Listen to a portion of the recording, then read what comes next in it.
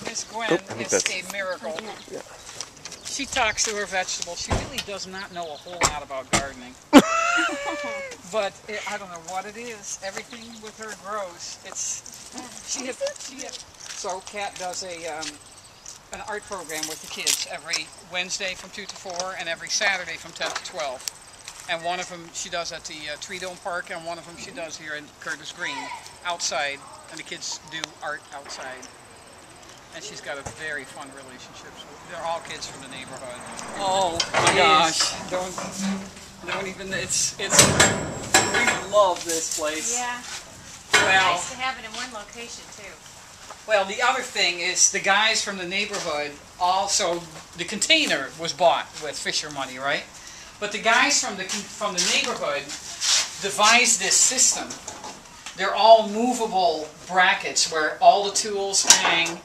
All organized, everything has got its place, you know, like little bungee cords and hooks down there, and shelves and hooks for that, and I mean, everything has its perfect place. So people from the neighborhood come and borrow stuff, and it's very much an honor system. People outside the neighborhood who we don't know will go with them and physically do this, but a lot of the people in the neighborhood, we just hand the key and they come and they sign their tools out and come bring it back, and it's really an honor system. But everybody knows they better keep this place clean because they're going to get it. So it'll be half of the garden long and half of the garden wide. And so per season he can slip, it's on a sled. He can slide it back and forth. Wow. And Reed, when will it go in? By September. So okay. It needs to be in by early September in order to get the fall season extension capacity out of it. Gotcha. So that's our goal. July, August, by September finished, and then we go on to the more challenging thing. How do we plan for it? The reason why market gardening is so important is because when you add this, there's a level of sophistication, a level of skill, a level of food production that market gardens bring to the neighborhood that other gardens, like community gardens and family gardens, just don't bring.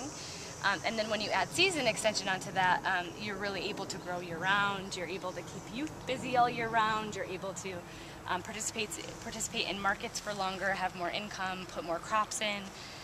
And so it's just kind of always upping the ante. To grow up and see how it used to be absolutely nothing but burnt down houses, and abandoned fields. And since I was a midget, the grass was like 4 times my height, so I couldn't even look through it.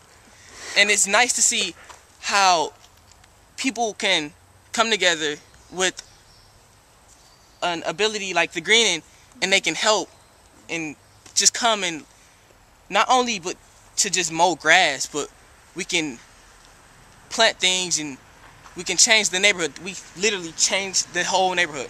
The way Brightmoor works now is totally different than the way it worked 2 years ago or 3 years ago or 4 years ago, etc., etc. Because of not only just because of all the gardens, but the resources we have now, the people we have now, the role models we have now, like Miss Reed. And I tell Hi, Miss Fisher. I just want to tell you that I'm so happy that you're funding for our program, and we really, really appreciate you. Thank you.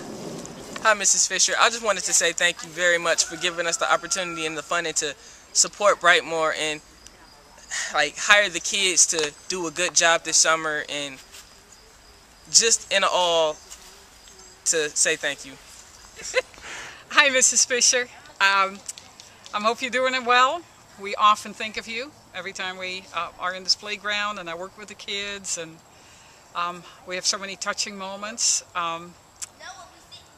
And then I think, you know, that it's so wonderful to have you as a partner, that you have so much patience with us, and that you let us develop things our own way, and you trust us enough to be good stewards of your money. So I just want to wish you all the best, and thank you. That's great. All right.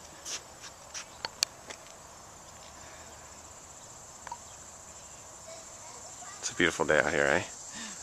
You're playing school.